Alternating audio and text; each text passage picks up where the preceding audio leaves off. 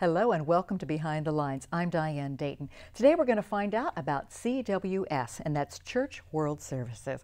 With us right now we have the Congregational Resource Developer, Christine Bauer. Thank you for being with us. And Stephanie Gromick, you are the Community Resource Coordinator. Thank you for being here. Definitely. What is CWS? Church World Service is a local organization that works with the refugee and immigrant population of Lancaster and central Pennsylvania. But Church World Service Global is also a global nonprofit that works with many different programs, hunger campaigns, education, health. But here locally we work with arriving refugees and immigrants. How did it start? Church World Service started post-World War II, 1946, with a lot of different church denominations pooling together and seeing the displaced people in Europe and saying, we need to do something. They saw the displaced individuals, hunger, and poverty, war-stricken areas, and said, we need to start collecting food. So it actually, the organization itself started with loading up trains in the Midwest to go out into the East Coast to be sent over to Europe with food. Okay. Yeah, it's really the foundations of CWS. Wow. And you are doing a lot of good work with refugees that are coming in specifically to the Lancaster area. And what is your job? What exactly do you do, Stephanie? I'm the Community Resource Coordinator. So in our office, Christine and I sort of tag team a lot of things, but together we do all of our outreach, raising awareness, advocacy in the community to really speak up, and education is power. So that's really what we are focusing on right now, is to really educate as many people as will listen on what the refugee process is, who are refugees, how they get here, and what they can do. So that's a big piece of what we do. I also do all of our fundraising and development, so some grant writing and different things like that. So. Okay. What about you, Christine? What do you do? As the Congregational Resource Developer, I work with the faith community of the area. More specifically, I'm working with teams of people, so our Welcome Team program, and we pull together groups from maybe a local church or a local faith community. Sometimes it's just several families working together, and I supervise these welcome teams who help to set up a house. Just yesterday we were at the airport picking a family up with the welcome team, and then the teams follow the family throughout the next several months. Okay. Yeah. So let's talk about the refugee status in Lancaster and overall too. It's very good in Lancaster. So Church World Service, last year we resettled about 286 refugees. This year it's a little over 300.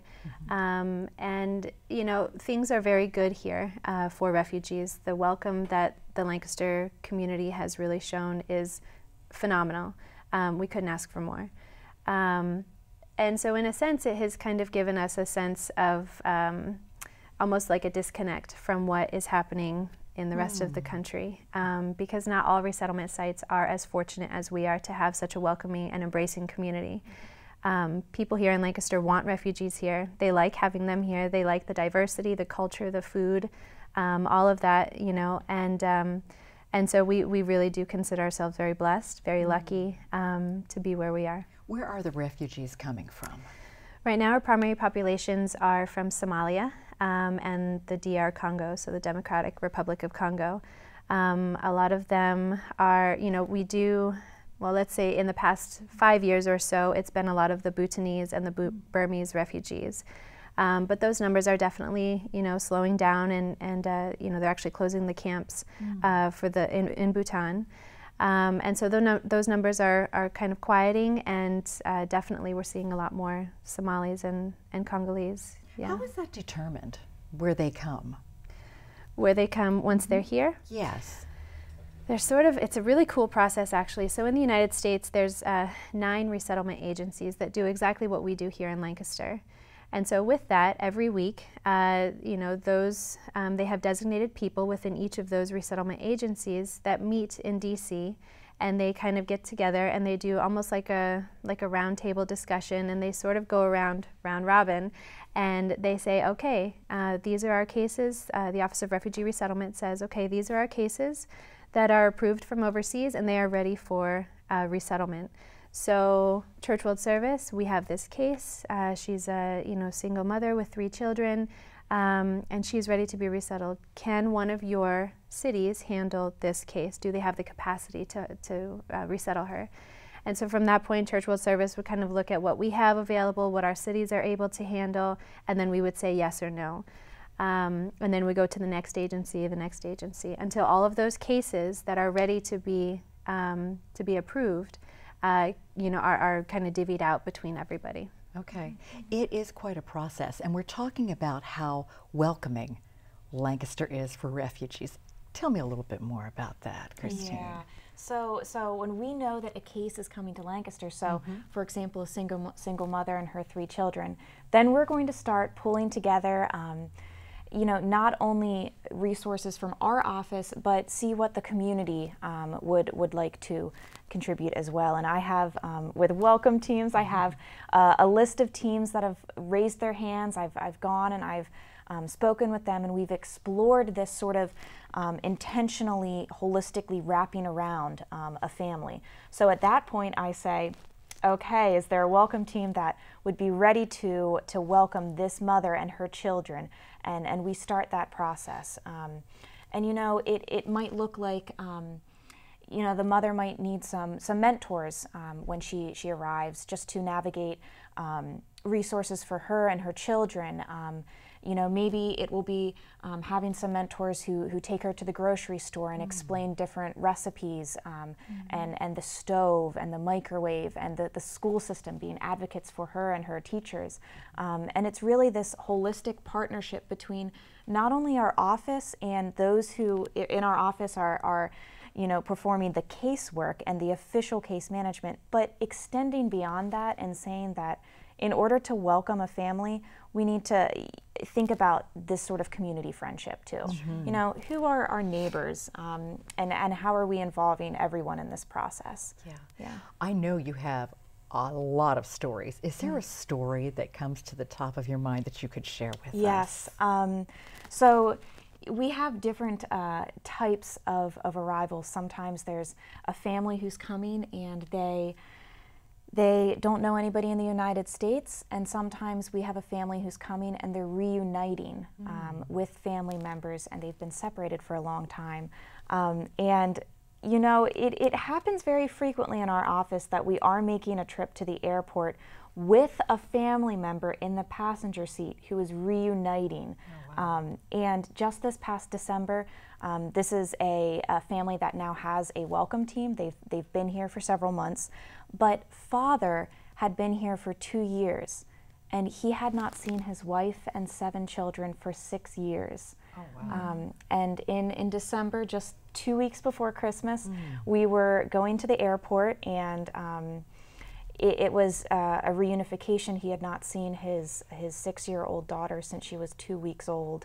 And just being able to provide that space for the family to reunite like that, but then also be a participant in that very sort of sacred moment in the family's lives, is just something that you can't really you don't have words. Right. Yeah. Right. That is amazing. Yeah. You have a website too. We're going to put that up on the screen. What are we going to find there? You'll find everything that we do. So you'll find background on each of our programs. So we have 3 sort of umbrella programs, and then each of those, for the majority, have different, portions underneath, different programs underneath each of them as well. But the main 3 umbrella programs is our resettlement program, which is really that, first intensive case management for those first 90 days, from the time of arrival to the 90 days. And then our second program is the employment program, which really helps our refugees to build their resume, understand what they did back at home, and then how can that relate here. And then we help them to, just really kind of move on from that entry-level job and then up to that second-level job. So we can offer them services for up to their first 5 years. And then the third umbrella is our immigration program, which is our only fee-for-service program, but it's also our only program that does not receive any funding from state or government, federal. It's all fee-for-service, and so we rely very heavily on our monetary donations. The large majority of our monetary donations right now do go to cover expenses so that we can keep our application fees and costs as low as possible for our families. These are refugees that are coming here with nothing, and so we don't want to burden them with fees and costs and all of that. So, so our immigration program works very hard to do all of that. And they were able, in our office, we're able to do these family reunifications because of our immigration program. Oh, that's excellent. So there are ways on there that we can get involved and we can help too and reach out to you through that. And it is quite a process they go through to get here, and there are some myths that we want to dispel too. So stay with us. We'll have those answers when we return. Welcome back to Behind the Lines. We're talking about CWS, and that's Church World Services, and we're talking about the refugees that are coming here to Lancaster. It is such a process. I mean, you really have to want this. Oh, yeah. Tell us about this. You want to talk? Sure. When refugees start the process towards resettling, they are entering into a system of at least 13 steps. And it's a rigorous background screening process that starts with them being given the legal definition of a refugee, and that's determined by the United Nations. What is that definition? That definition is a refugee is a person who has fled their home country because of a well-founded fear of persecution based on their race, religion, nationality, political opinion, or membership in a particular social group, and they're not able or they're unwilling to return home because of fear of that persecution. So that is a very legal and a specific definition that somebody has to be given, and there's 20 million refugees who are made up of a larger population of 60 million forcibly displaced people. 20 million of those are refugees who have been given that status. Okay. And you're entering into a system to come to the United States of background checks that starts with the United Nations saying, yes, you have been given this status. Then what happens? Well, and then they sort of wait. So the average stay in a refugee camp is about 17 years. Say that again. Yeah, the average stay in a refugee camp is 17 years. 17 years in a refugee camp. Yeah. Wow. It's a long time. And so during that time, they really are just waiting. There's camp refugees, which is probably what the vast majority of people think of where refugees come from, with the tents and UNHCR camps, and that certainly is one group of refugees of where they come from. But they're also coming from just really urban settings, so we call them urban refugees. And really, they're just hiding in plain sight until their number, so to speak, is called, and it's they're able to then start a 1,000-day process to be approved for resettlement. That's another number, a 1,000-day process. Yes. What's involved in that process? There's 13 steps. For the average refugee, there's 13 steps to being approved for resettlement. So it's background screenings, it's proving your case, it's interview after interview, it's proving your case again, it's going through this whole, all of these things, and everything has an expiration date too. So say that you are, let's go back to our family of 4, a single mother with her 3 children, and she's made it all the way through, say, step 5. And so it's all of those initial security clearances and all of this, and now they get to maybe the medical screening. And now they each have to prove, be healthy enough to travel and have all of their immunizations. But say that one of her children gets sick. Now she has to wait until that child is better for them to move on to the next step. But all of these other steps back here all have an expiration, a time stamp on them. And so if her child doesn't get well fast enough for, say, step 2 that now has expired, they have to go back and they have to do step 2, which most likely at this time, step 3, step 4, step 5 has now also expired. And so basically they're doing the whole process all over again. Wow. It's incredibly rigorous. It's very difficult. All the stars have to align, the moon. I mean, everything has to be just perfect for a refugee to be resettled in that average of 1,000 days. And it's not easily done, certainly. Yeah. So once they're approved and they do make it through all of this, their case is then they're then allocated, and they're ready to be, to be resettled. So from that point then, they would look at, based on which country they would go to, if they have family somewhere else, if they have even friends, that they would know of, or if there's a small population, a small group of their ethnicity in another country, that's where they would go to. Okay. So at that point then, once their case is, they say this is the country they're going to go to, that's when we get to the roundtable discussion that we talked about, where all of the agencies sit down and they say, okay, these are our cases that we have for this week. Who can they go to? And that's the process. Wow. Yeah. You have a story, don't you? Yes, and this story really displays how there are no exceptions to this process. We were expecting a Syrian family to arrive the very end of September of 2015.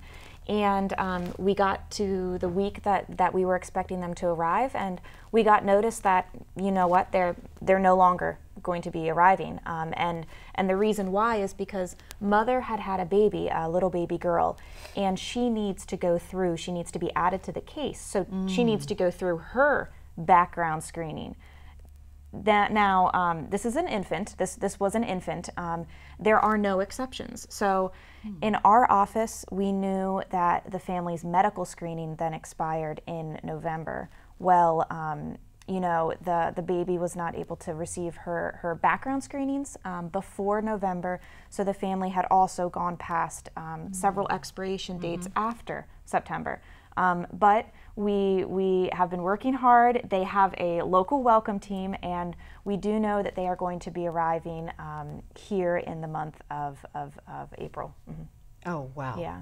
That's wonderful. Yeah. There are myths and perceptions that we have, but the refugees that have come here, we hear such wonderful things about them here in our community, right? We do. Tell me what you're Oh, yeah. hearing. What do we hear in the community? We hear that refugees are giving back. We see in our office refugees giving back. So of course we, rely very heavily on interpreters, right? So we resettle people from all over the world. And fortunately, in our office, we do have every language on staff, but that's a lot. I mean, we're talking about 300 refugees every year.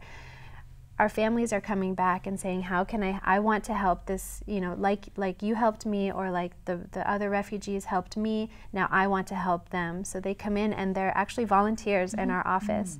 They serve as interpreters, they serve as, sort of mentors to some of our families. It's incredible. Refugees give back. That's what they want to do. They get here and they have, even in best case scenario, let's say they've gone through this 1,000 days of, waiting for their case to be processed and for them to start their lives over again. And so that's really what we're seeing when they get here. Christine can tell you, she welcomed our first Syrian family here, and the very first thing that he said, even her case last night, when can I start working? When can my children go to school? Those are the first things that they want to do. That's all that they want, that chance to be self-sufficient, to be independent of every, all of these services that are doing really great things to help get them here, but now they're ready, they're ready to be on their own and to really just contribute and start their lives all over. Yeah, they want to be a part of the community. Definitely. Is there another myth that sticks out to you that people have a preconceived idea of other things? Yes, one that comes to mind is language, that individuals coming here, do not want to learn English. And, we see that, completely dispelled from our office. ESL classes are thriving in the area. Individuals are on official wait lists for the really official classes, and then community groups and ESL classes have popped up at almost every shift that you can imagine, and individuals are walking to their English classes, and it's hard. It's so hard to balance amidst the transition, spending time with your family, your work schedule, and then fit English classes in on that. Yeah, but it's something that, there's a want, there's this community, a wish here. So, we see that myth really dispelled. Something, if I may, some of our employers actually too realize that stress and that it is difficult for these families to do all of, adjust and work and take care of the children and all of these things. So they've actually started ESL classes in the workplace. So they'll pay for those, those workers to attend this ESL class. They'll pay them their work wage, and they can, do their class and continue, so it's a benefit for the employer as well as for the refugee too. It's great to hear the support, and it's great to also see how the refugees are embracing the community here and the opportunity, and that the community is also embracing them. And you're seeing that, aren't you? Oh, Definitely. yes. Definitely. Oh, my goodness. It's really encouraging. We live in a great community. I don't know if you knew that or not, but Yeah, we do. We really do. We're going to put the website up on the screen once again to find out everything that's going on at CWS and how we can be a part of it, because it does make a difference, and we can help make a difference too. We're going to take a brief pause, and when we come back, we're going to have some final thoughts. Stay with us. We've been talking about Church World Services and the difference that we're making with the refugees settling in our community. The website, the Facebook page, we can find out how we can help with money, also with volunteering and donations too. A final thought, Stephanie. My final thought is, we just want to get into the community and talk about refugees, and to have people understand what the process is, what refugees are going through, who they are, and to really just continue to welcome them as we have seen. And truthfully, I want to thank our community for the support that they have shown to our office, to our programs, to our refugees. The best thing, the easiest thing that you can do is just give a smile to a refugee as you see them walking down the street. Christine, briefly. Great. Well, one thing that I tell every welcome team is that it's the facts and the stories and what we hear on the news is so overwhelming.